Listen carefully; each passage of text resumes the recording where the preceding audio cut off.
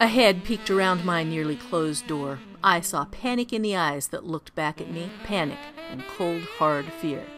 Kate was back, and she was in trouble. They're always in trouble. That's why they come to me. I'm a writer crash tester. After 17 years and 32 novels of my own, I can shake down a plot, twist a sentence like a pretzel, and slam a paragraph against a wall until it begs mercy. I take no prisoners, I brook no excuses, and now I'm on the case of the fuzzy thing. Kate needed answers, and she needed them fast. She handed me a sheaf of papers and said, "I want the opening to suck the reader in, and I don't think this is, sucking?" So I started reading. The first time it was a nightmare. I was 7 years old, and it was the middle of the night when my dreams turned from a queen's banquet to a dark, hazy world, which was all too real. It was like walking alone at night without any light, but there was something more to it. Strange, intrusive beings surrounded me, and I cowered in their presence. I awoke to a wet bed, shivering and alone, and although it was still early, I didn't sleep again that night. I didn't tell anyone. Whenever I'd tried to tell Mama my dreams in the past, not that they'd ever been anything like this, she'd always laughed at me, and in the bright light of a summer's day, this one seemed as silly as any of my other nightmare adventures. The second time was much the same. I was 9 when I wandered from a sunny meadow into the twisted reality of the nightmare once again, a little older, but no less scared. I shrank away from other beings that approached me and longed desperately for my eyes to open to that wet bed. This time, I told my friend Alex, although not about the wet bed, naturally. He told me I was weird and went back to showing me his wooden sword. It didn't happen again for a while. When it did, I was 13 and it happened a bit differently. I was reluctantly helping Mama prepare dinner. I'd wanted to go for a ride with Alex and Kalisa, but Mama and Papa wouldn't let me, so there I was, shelling peas with an air of great offense and injustice, fuming to myself when the world went dark. Mama's pretty singing faded to an eerie silence. I could feel strange things coming toward me, approaching me eagerly. I desperately wanted to get away, to hide, but there was nothing there but them. I was terrified, more so than before, because I knew I wasn't asleep. Panicking, I shouted at them to leave me alone, and they did. I couldn't see them, but I could feel them. They stopped, as if surprised, and then began to retreat. Before I had time to do anything more, I was back in the kitchen, leaning heavily on the wooden table with Mama's arm around my shoulders and her murmurs of worried comfort in my ears. We walk away from this scene, lost in smoke and confusion. What happened here? It raises its ugly head, and it is a problem. We're told the first time it was a nightmare. We see that it was the middle of the night. We see that it was like walking alone at night, but there was something more to it. In the same sentence, or in the same section here, we have my dreams turned, was all too real, and the word strange. We'll get into why those are problems in a minute. We cannot see, hear, feel, taste, smell, or touch anything. The character awakes to a wet bed. It was still early, but she didn't tell anyone because she says her dreams were different than they were in the past. Not that it had ever been anything like this, but we don't know what this was like. Move on.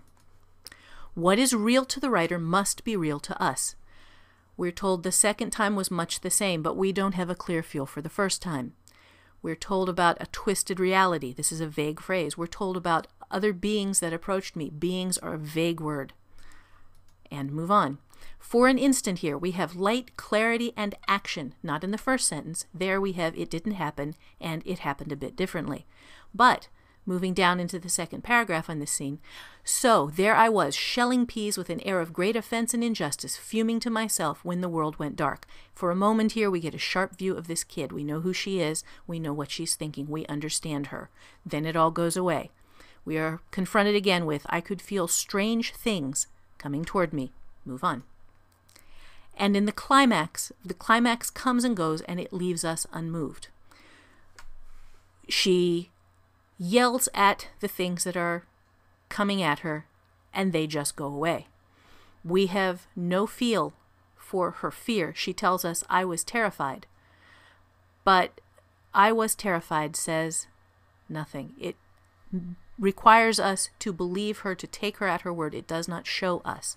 So, what we have met in this example is the monster tell. and we as writers must fear him. Fix number 1. Escape from it and other vague pronouns. The writer's job is to make the world she imagines real to her reader. Concrete nouns give the reader something to hang on to. Instead of the introductory sentence, the first time it was a nightmare, I used as an example, that first time darkness devoured me and cold iced my skin and emptiness crushed the air from my lungs. Those are strong nouns. Darkness, cold, emptiness. We understand them.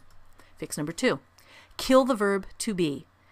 You can use it occasionally, but Hamlet's soliloquy aside, to be is not the writer's friend. It says, this is what is because I say so. It does not show us anything. Strong verbs are devoured, iced, and crushed in my example sentence here. That first time darkness devoured me and cold iced my skin and emptiness crushed the air from my lungs. Fix number 3.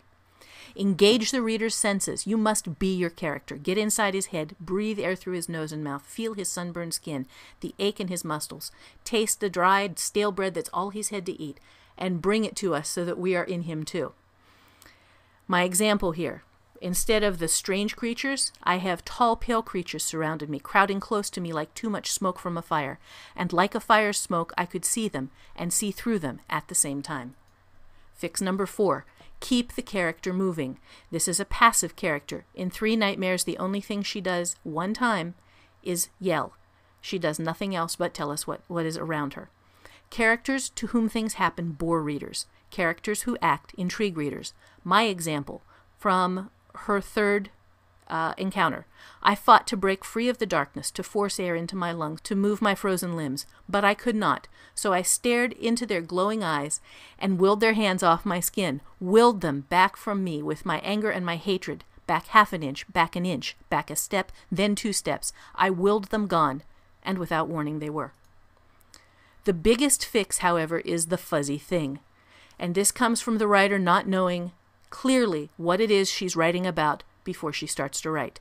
Know what's in your world before you write it. Don't describe the monster, and by monster I mean whatever it is you have to describe or put in front of your reader, to your reader on page 1, but describe it to yourself beforehand so that you know your monster inside and out. Strange is not a writer's word.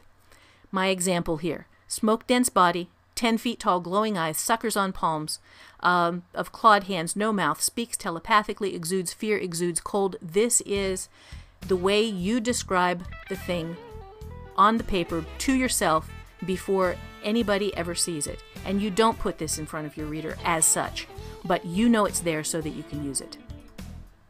In the case of the fuzzy thing you've seen, a vague noun crash, leaning on evasive pronouns like it in an attempt to heighten mystery. A weak verb crash, telling with is rather than showing with active verbs. A sensory deprivation crash, forgetting to figure out what the writer would do and feel and see and think and hear in a similar situation. An action crash, the character watches without acting, and a visualization crash, not knowing the monster well enough. Writer crash tests. I do them because all writers make mistakes. Working writers learn how to fix them. Learn to crash test your own writing from me, Holly Lisle, novelist, writing teacher, writer crash tester. Go to writercrashtest.com.